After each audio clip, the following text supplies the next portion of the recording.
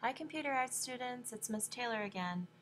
This lesson is for the foreground. So we're jumping down towards the middle of the page on your Photoshop Basics packet, and we're going to continue with number 8, make a new layer. Now, in order to make a new layer, we're going to go to our Layers palette.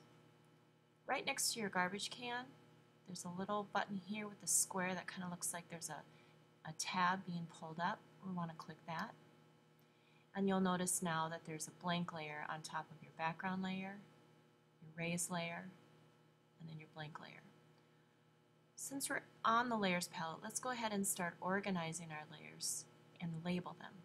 So layer 1, we're going to click right on the letters, and let's go ahead and label that background.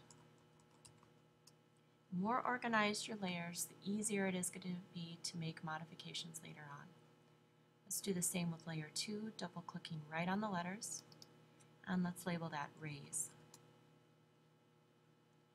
Since we're creating the foreground, let's label layer 3, foreground. Now we're going to do a lot of the same things that we did with the raise and the background, but we're going to be reversing the direction. So let's grab our polygonal lasso tool again. And we're going to make a shape very similar to kind of a wide house with a roof. I'm going to click about 2/3 of the way down on the canvas and just angle it upward. Bring it back down on the other side. And you'll notice that all of my anchor points, the areas where I'm clicking and turning, are outside of the canvas.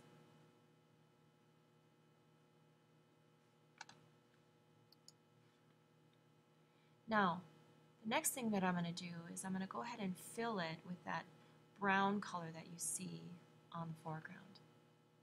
We're going to use number 9, Edit Fill Color. You'll find your Edit up on the menu bar, fill about halfway down.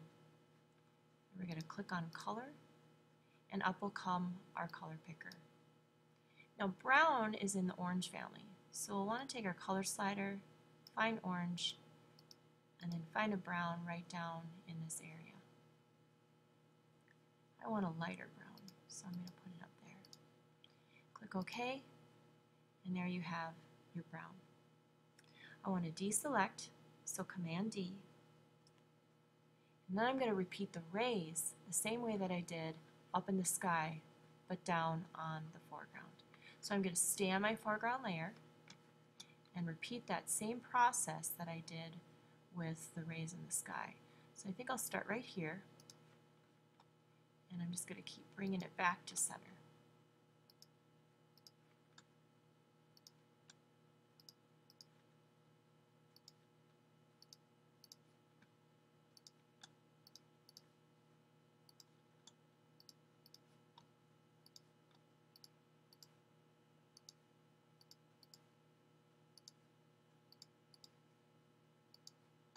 And this technique will make it look like the rays are casting kind of a shadow,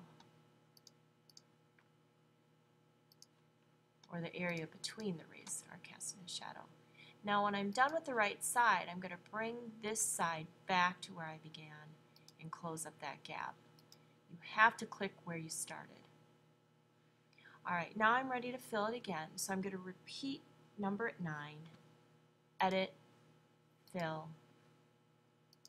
This time I'm going to bring the brown down a little bit and darken it. Here's my current brown. This will be my new brown. Command D. Now you'll notice in the poster that there's some texture on the ground.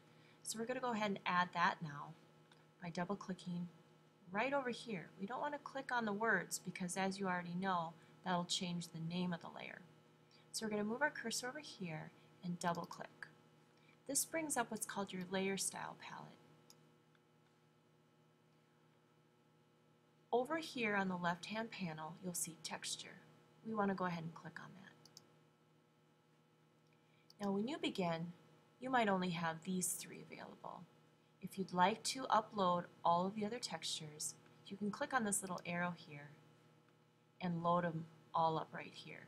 You'll just simply click on one and then append. If you click OK, all of the other ones will disappear. So again, when you come in, you'll probably only have these two.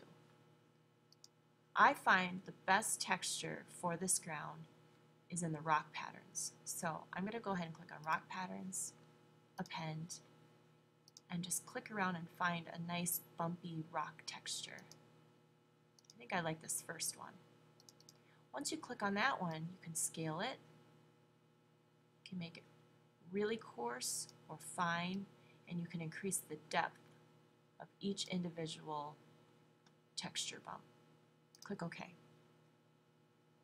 And there you have it. There's your texture foreground with the rays. And you will have 3 layers now at this point. Thank you for listening, and the next lesson will be on the globe.